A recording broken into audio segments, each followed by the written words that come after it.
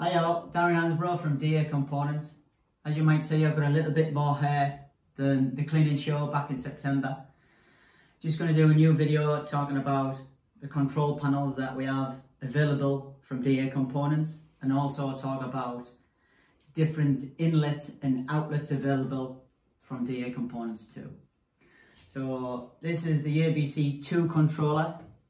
It has the standard Aquatech pump.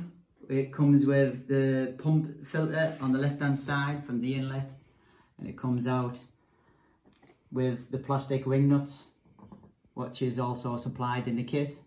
Now with this controller, it's a ABC2 controller.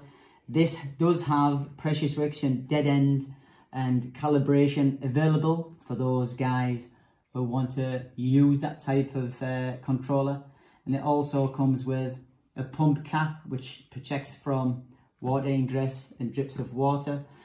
It has the two power cables, the positive and the negative, ready to attach for your battery. It also comes with the fuse holder as well.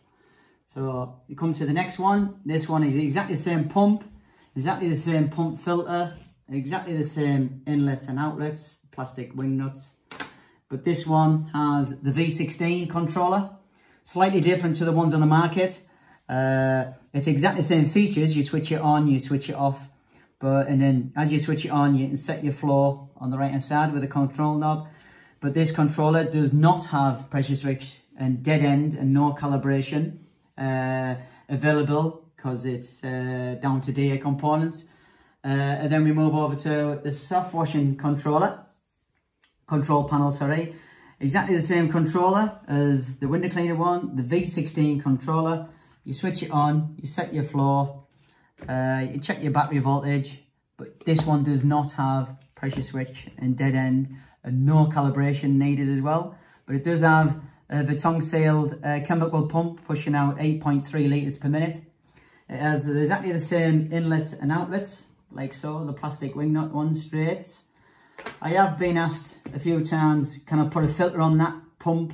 Yes, you can. You can fit the normal standard pump filter, and what you will find is that the stainless steel mesh is actually inside of that one as well. So then you can actually buy the inlets all separate or in a kit. We do have the bends available as the singles, and we have the straights set as the singles, and we also have these little kits. We have it in a straight, we have it in a bend. What you find with the kit is it comes like this, and it has a male thread, and it has a male thread. So it's a 3/8 NPT thread, which threads inside the pumps available from DA Components. And then you get your wing, your plastic straight or your bend that you want, and then you're going to attach whatever you desire.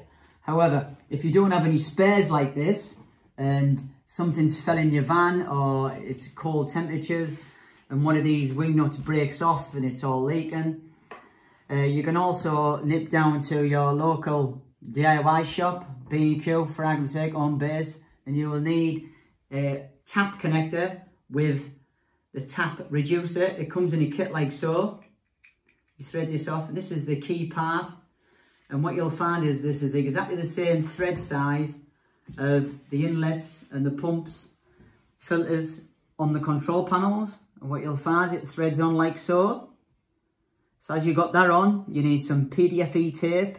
Then you fit the tap connector too. Then what you'll find is you will need the hose lock connection, which fits to the other side of the outlet of the tank.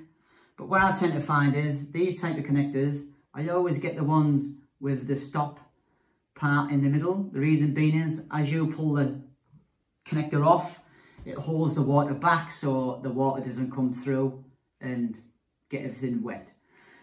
These ones are just for the demonstration. I always advise the hose lock type connectors, which I seem to find that they're a lot better. So I hope this video's helped you all out, and see you on the next one. Thank you very much. Darren Hansborough from DA Components.